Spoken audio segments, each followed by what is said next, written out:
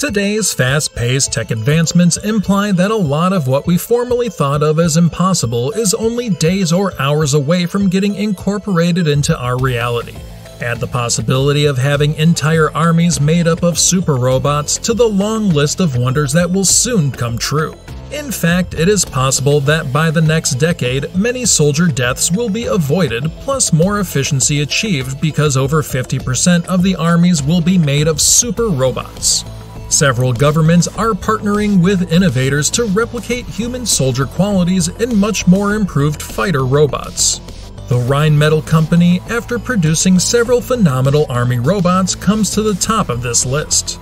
Just when it seemed like they had done it all, the company has gone ahead to make an even more impressive product, Mission Master SP, a low-profile robotic vehicle engineered to provide assistance and reduce danger to dismounted soldiers, especially in high-risk situations.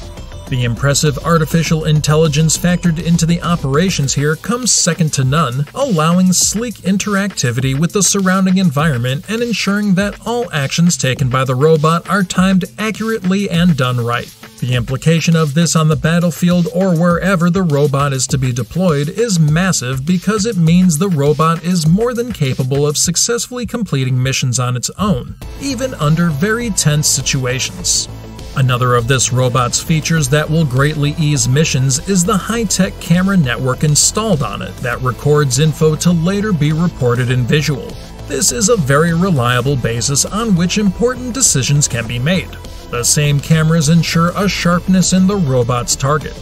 I am not going to forget mentioning this same robot's navigation enhancer system, which makes it easy for it to maneuver on any terrain, regardless of the weather or climate conditions. No more will silent watch operations give a headache to human soldiers. A perfect collaborative attacker and teammate is here.